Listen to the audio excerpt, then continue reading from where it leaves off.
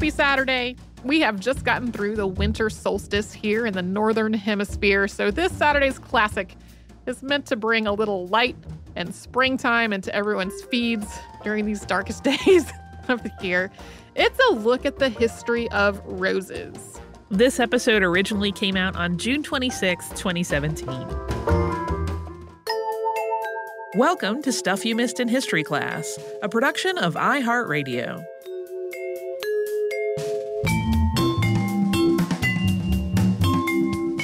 Hello and welcome to the podcast. I'm Holly Fry. And I'm Tracy V. Wilson.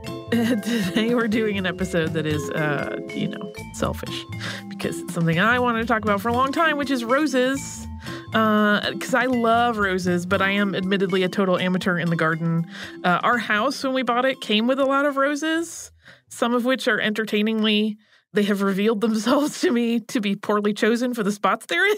Whoops. But they're lovely. We have the most beautiful red roses that bloom like crazy every spring and summer and right into fall that are right next to the steps on either side of the railings, but they're climbing roses. And so the summer, we literally have to cut them back almost every day because they just keep coming into the walkway. And it's like, these are so beautiful and they're so hardy and healthy and I really love them, but whoever picked them maybe didn't realize what kind they were. And then I add to our little collection periodically. I'm a lady who does not know that much about my roses, but I love them dearly. I've bought a few of the fun hybrids of late in the past few years.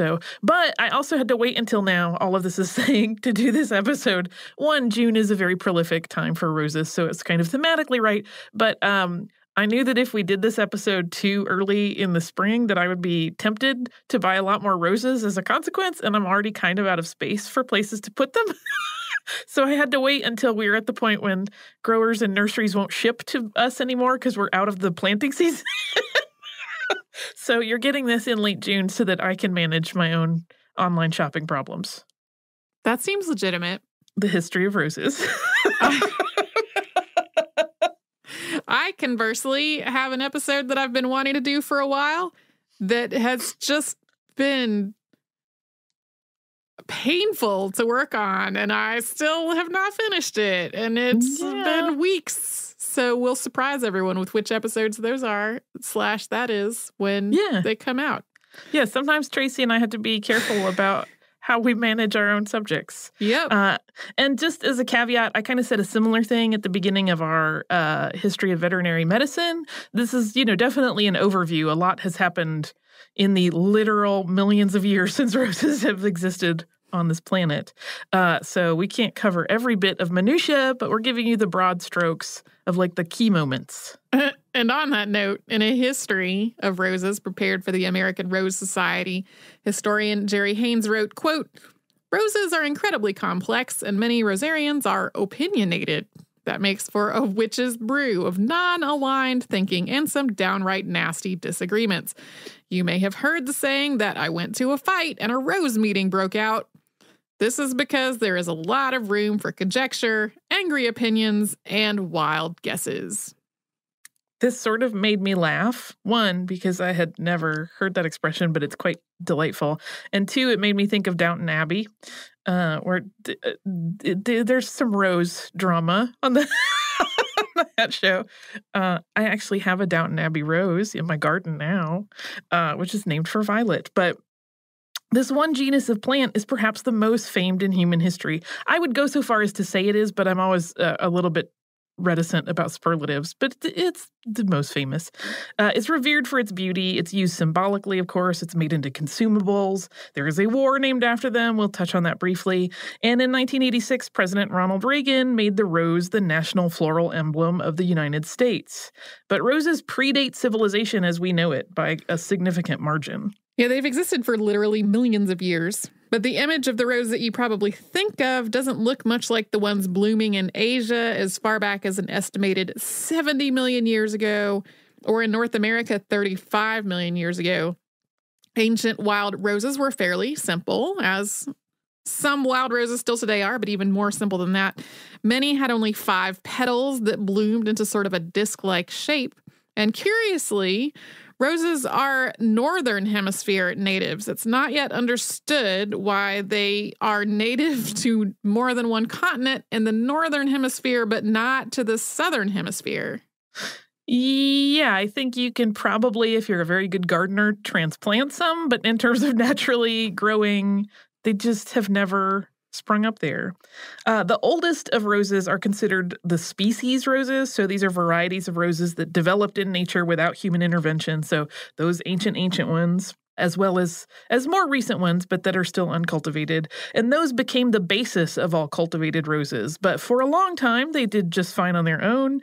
And there are some species rose groups that continue to grow today and that you can even purchase, as well as some that are just growing in the wild. And in addition to their simple blooms, they had some of the hallmarks of roses. So thorns, sepals, and hips, just like your modern roses, but they looked a little different. Roses have appeared in art in Minoan Crete dating back to 1700 BCE, and Egyptian floral wreaths dated circa 170 CE feature a species of rose that's actually still living today. This is the Rosa ricardi, also known as the Rosa sancta, and it's colloquially known as the Holy Rose of Abyssinia. In the 5th century BCE, Herodotus wrote of a garden in Macedonia that housed roses, but what exact kinds of roses were there remains a matter of guesswork. There are also biblical references to roses, but similarly, it's unclear if those references are correctly translated or if the flowers in the text were actually something else, and then in translation, rose kind of got subbed in for a flowering plant. Humans began cultivating roses starting roughly 5,000 years ago. The oldest species of rose that continues today is the Rosa gallica, which is also called a French rose. That dates back to 1200 BCE and has been growing in Asia and parts of Europe since that time. Yeah, a lot of roses invoke French names. Just FYI, they're not all the same. The damask rose, known by its Latin name Rosa damascene and named for Damascus, is a descendant of that French rose. It has been around since at least 900 BCE. Variations of the damask rose developed through crossbreeding became common eventually, and as the Roman Empire came into power, roses really benefited. In the eastern parts of the Roman Empire, roses became incredibly popular, not just for their beauty, but for a wide range of other uses. So important was the rose in Roman culture that massive public rose gardens were established. And of course, fragrant roses were used to create perfumes. Various parts of the plant were, and still are, commonly used as curatives. And rose petals were used in Roman times to create natural confetti, which is sort of a lovely image. Throughout the Mediterranean during the Roman Empire, rose-based products, as well as the plants themselves, were bartered among various cultures as they traveled their usual trade routes. The first known catalog of roses in the Western world was compiled circa 300 BCE by a Greek scientist and philosopher named Theophrastus. A student of Aristotle, Theophrastus is sometimes called the father of botany for his extensive writing on plants, and his rose-related research provides some of the earliest detailed analyses of their physical composition. And in the 1st century, Pliny the Elder wrote about roses. He talked of them being manipulated into blooming in the off-season, sometimes over and over, in various locations. But those multi-blooms we're going to talk about later were not naturally occurring. As roses have been cultivated by humans, they've also taken on various symbolic associations, including meanings based on their colors. Of course, during the War of the Roses, York was represented by white roses and Lancaster by red. The white York rose, Rosa alba, dates back to the 2nd century, and these roses continue to exist today, flourishing in naturally colder climates. Yeah, they need a little winter to actually succeed. This is a thing about roses that I was completely misinformed on and understood only much more recently. Like in my head, roses were much more delicate and required pretty temperate climate year-round. And then my first springtime in Boston, and I would walk through our neighborhood, and there would just be these beautiful roses flourishing everywhere. I did not know that was possible, and then I felt ignorant. If you haven't been around them. A lot of roses are very hardy. It's one of the reasons they've become so popular globally is that, again, if you're living in the Northern Hemisphere, they often do very well with very little effort on the part of amateur gardeners. Almost anyone can grow a rose. And one rose in particular that's noted in Europe in the late 1500s is the Rosa centifolia. And centifolia means 100 leaves, and these flowers are also known as cabbage roses because of their round, thickly petaled blooms. At that point, leaves is actually probably referring to petals. That nomenclature didn't really exist. But Pliny and Theophrastus both wrote about roses with 100 leaves, but there was no clear evidence of such roses existing until the late 16th century. Like, we had these two writings that referenced them, but we didn't really have anything that resembled the 100-leaf rose until we started seeing them pretty commonly in the 16th century. There is reference to a rose in the 1597 book Herbal, written by John Gerard, and that describes roses that seem to align with these 100-leaved flowers that were described in older writings. It didn't get the nickname cabbage rose until the 1700s, though. And coming up, we're going to talk about the roses of 17th century Europe. But first, we're going to take a little break so we can hear from one of our sponsors.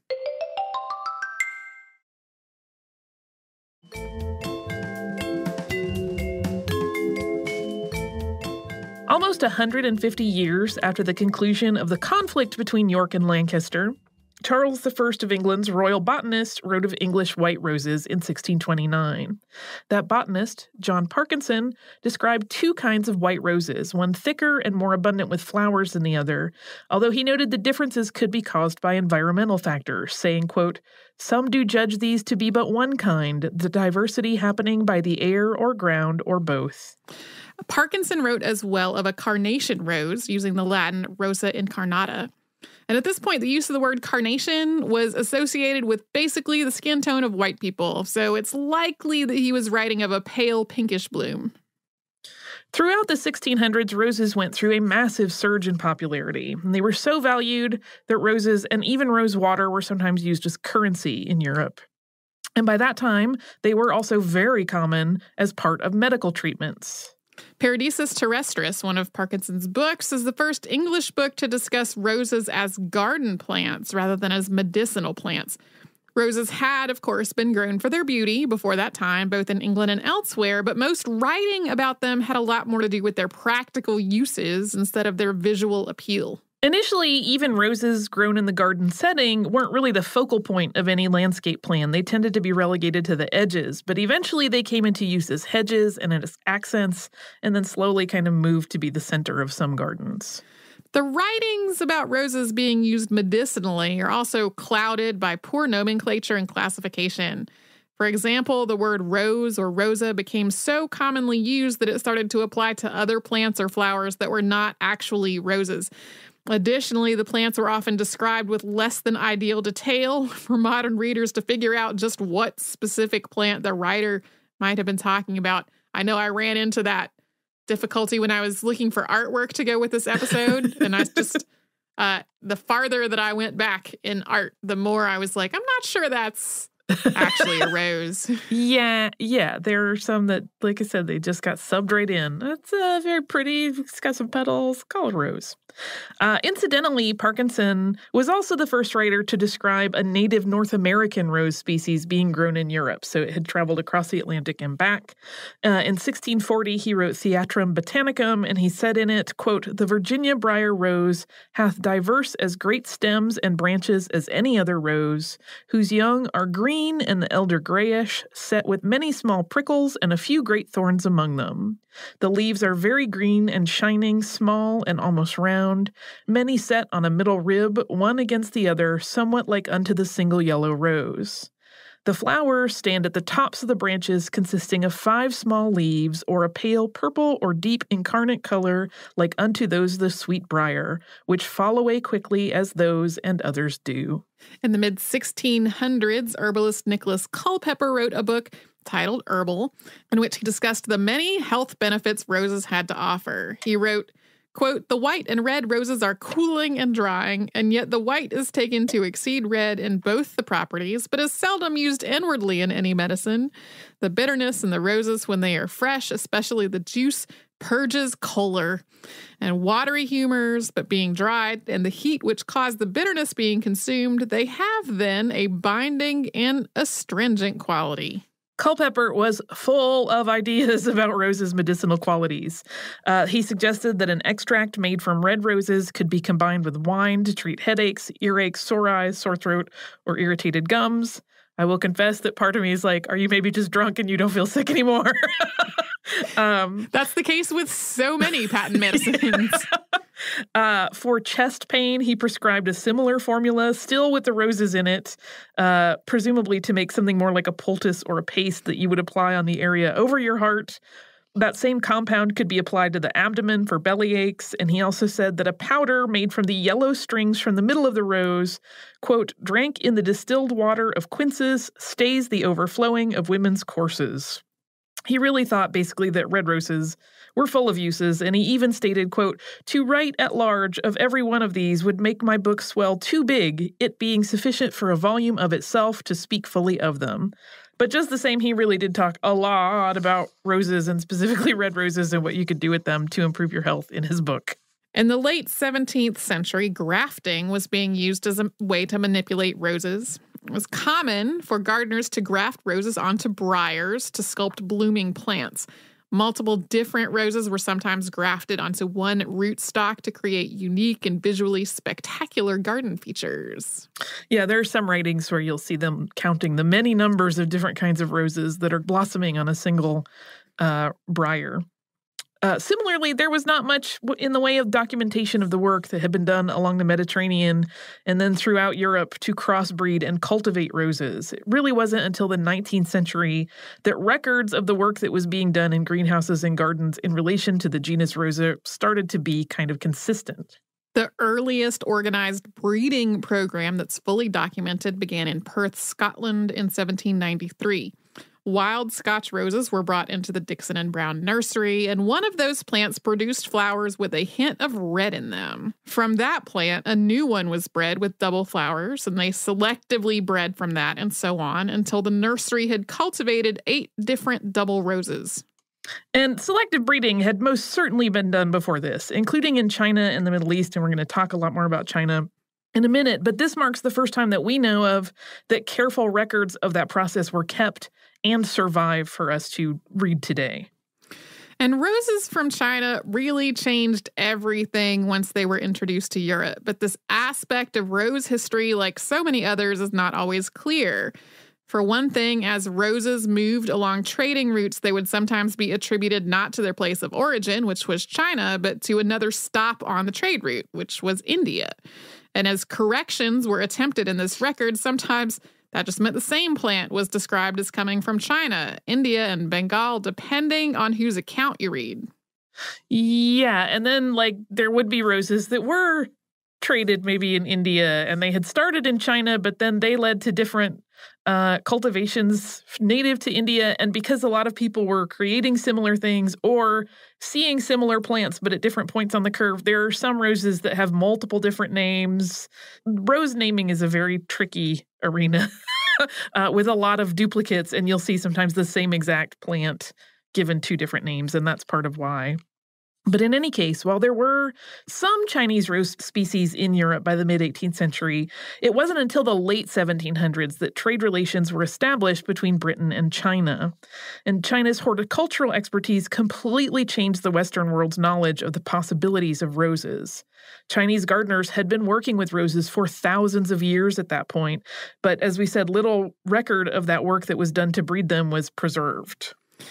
While there were a number of cultivated and wild roses from China introduced into Europe, 4 eventually arrived that caused a huge shift in the genetic possibilities that were open to cultivators.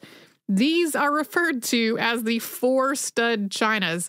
This reminds me of the foundation sires from horse breeding that we talked about in the Kentucky Derby episode. It's exactly the same idea, except what's interesting is that since, we talk, or if you read any books about roses and their historical cultivation, they talk about the 4 stud Chinas, with great reverence and import, but we don't know exactly how those were even developed. So it's kind of funny to me that this whole foundation is built on a thing we can't quite 100% identify the lineage of. The first, though, of the 4 stud Chinas is a pink rose called Old Blush China.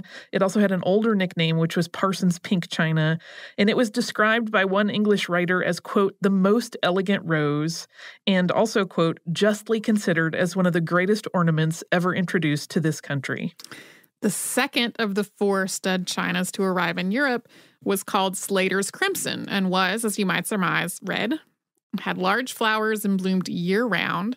It didn't require much care, and it was described in Curtis's Botanical Magazine as a plant which, quote, may be reared almost in a coffee cup, is kept with the least possible trouble, and propagated without difficulty.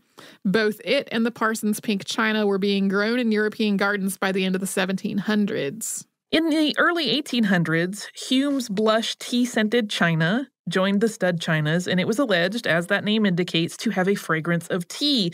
Although there is a bit of debate that goes on as to whether or not that characterization of scent is accurate. That rose initially traveled to Europe via the East India Company, and there are some that have speculated that it may have taken on the scent of the teas that were imported at the same time, and that that's what people were smelling, and not a pleasant odor produced by the bloom. The fourth of the stud chinas was the Park's Yellow, which people were extremely excited about because it was yellow. Yeah, there had been a lot of effort to cultivate healthy yellow roses for quite some time, but it was really tricky to get like a really true saturated color with it. So this like opened up the genetic possibilities in a huge way, and people were very excited about it. And next up, we're going to talk about how Empress Josephine Bonaparte helped the cause of roses in Europe. But before we do, let's pause and we'll have a little sponsor break.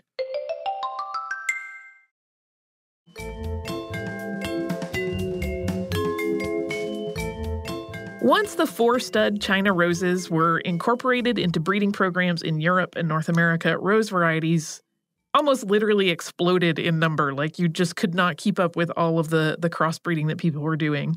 As these exciting new plants were making their collective debut in the Western world, Napoleon Bonaparte's wife became one of the rose's greatest champions.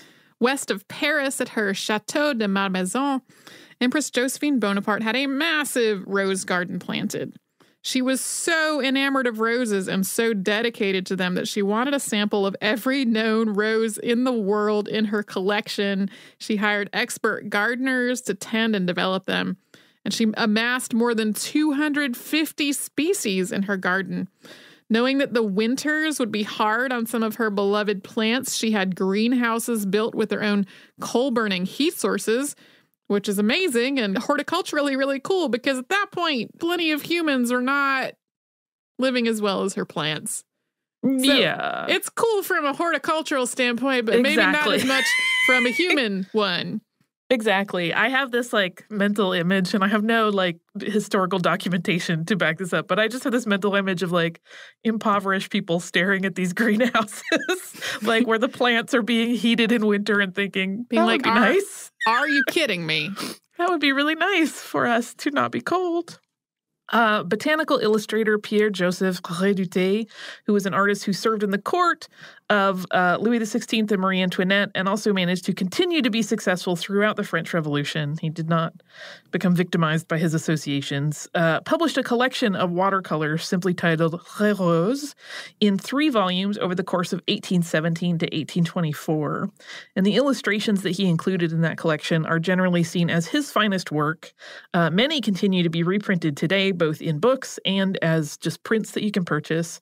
And his research for that art was conducted in the garden planted by Empress Josephine. Napoleon's wife had been Reduté's patron for years, but unfortunately she did not live to see his work in her garden come to fruition. He started publishing a few years after her death. In 1867, the first hybrid tea rose was introduced by a French nurseryman named Jean-Baptiste Guillot, and it was called La France, which tickles me. Well, it was part of a contest. It still tickles me. Tea roses refers to plants that had been bred using Hume's blush and Park's double yellow, and the tea scent vanished in the breeding, but this name has remained. I didn't know that was where the name came from.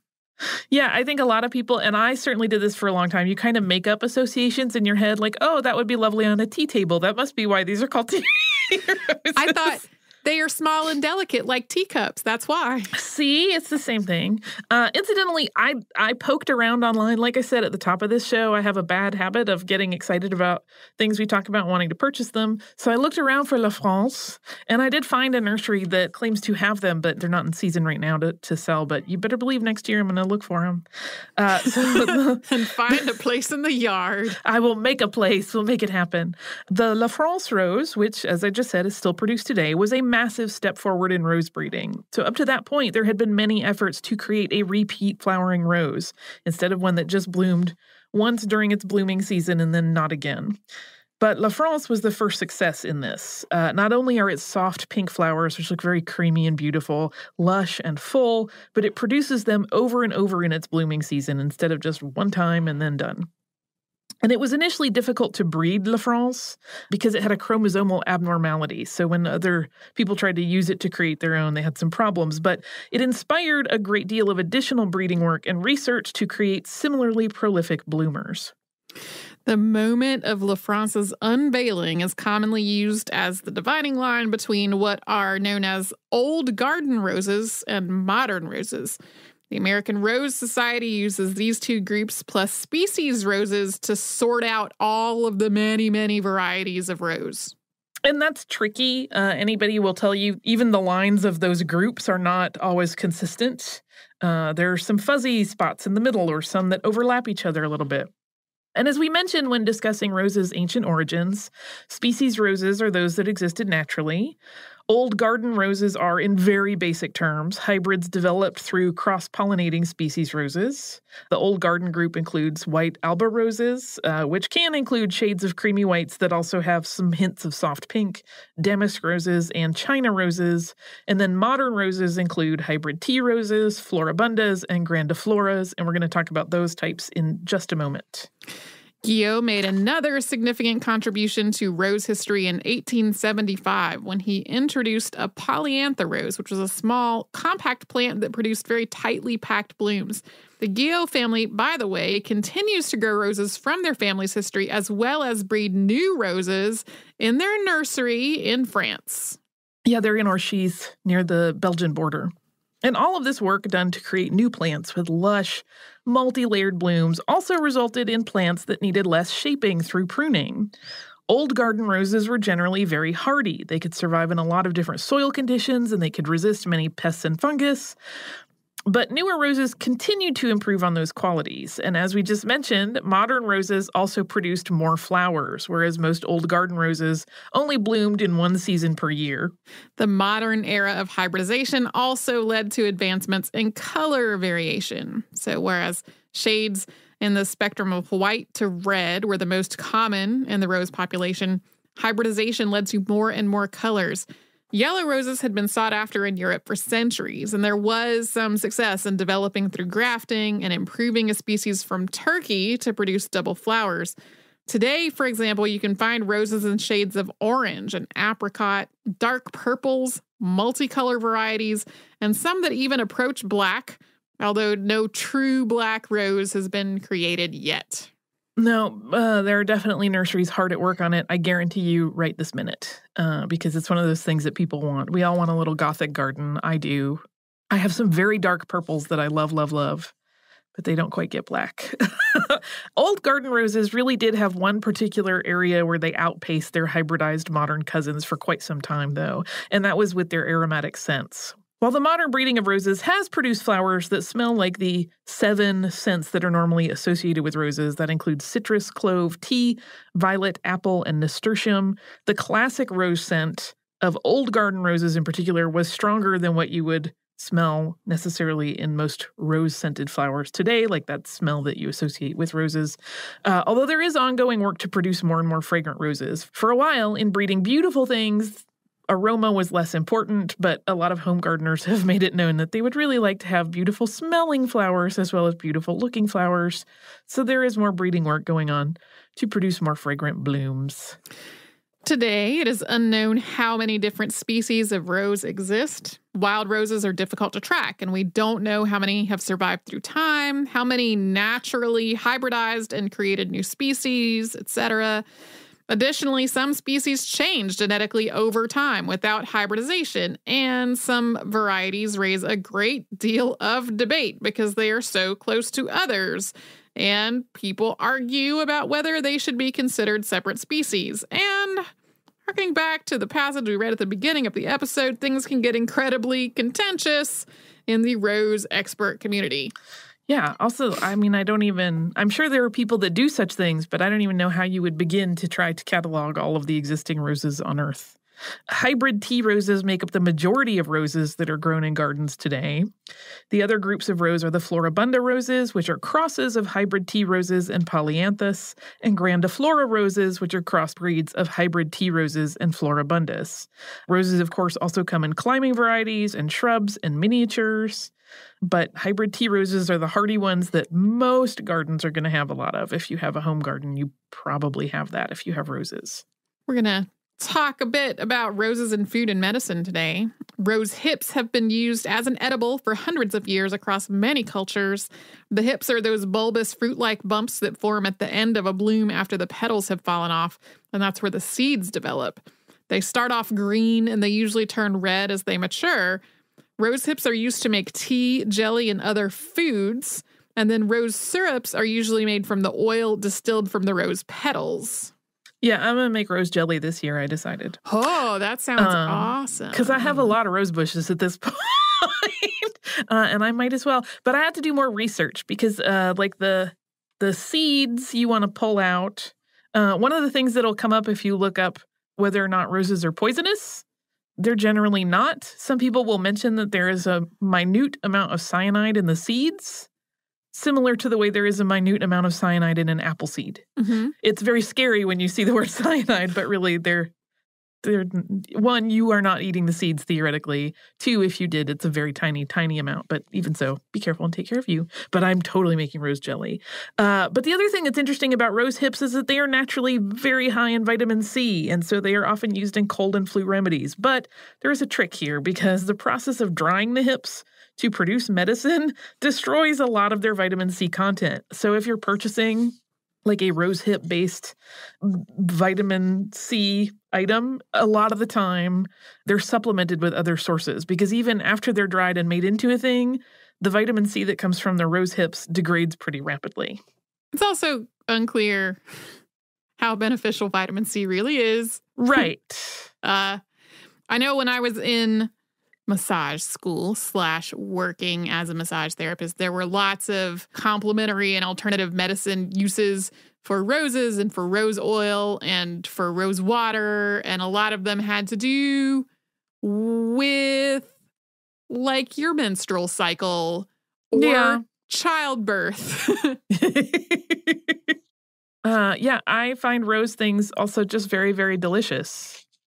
Like a good rose syrup in a cocktail is heaven to me. Heaven. I love it. Yeah. I love the fragrance of roses a lot. Oh, me too.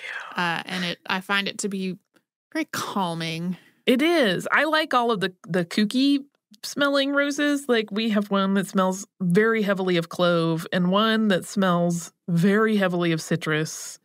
And I just love them because they're so sort of, I had not known prior to owning this house and those plants, one of which came with the house, that I was like, this rose smells like oranges. What is that? I had never been exposed to a rose that smelled like oranges before 7 years ago. I need to somehow make a trip to Atlanta when your roses are blooming then. Yeah, that one, we're right in the middle. Like it threw a bunch of blooms and then, I deadhead them because you pull the bloomed bits off. Because if you, I have read, I need to do the science to back this up, but this is what I've read, that if you let them develop their hips, they will stop blooming as much. So you pull the heads off and the plant is getting the message that it should continue to bloom because plants want to produce fruit. That's what it's doing. It wants to seed and propagate. But if all of this talk has inspired you to create your own rose, that is actually a thing that you can do. Amateur gardeners can crossbreed. The San Francisco Gate actually has a really nice guide for amateur hybrid breeders that walks you through the whole process, and we're going to include that in the show notes. So if you think you would like to develop your own rose, you can, although there are lots and lots of of expert gardeners and nurseries around the world, constantly coming up with new and really beautiful and amazing roses. So probably you will not be competing with them, but you can make your own unique hybrid at home. Mm-hmm. If you are patient.